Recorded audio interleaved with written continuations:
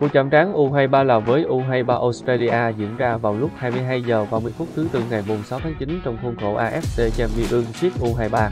Trong 5 lần tham dự U23 châu Á, thành tích tốt nhất của U23 Australia chỉ là đứng ở vị trí thứ 3 ở mùa giải 2020. Trở lại với mùa giải 2024, U23 Australia bắt đầu chiến dịch với việc đứng ở bảng 1 với hai đối thủ là U23 Tajikistan và U23 Lào.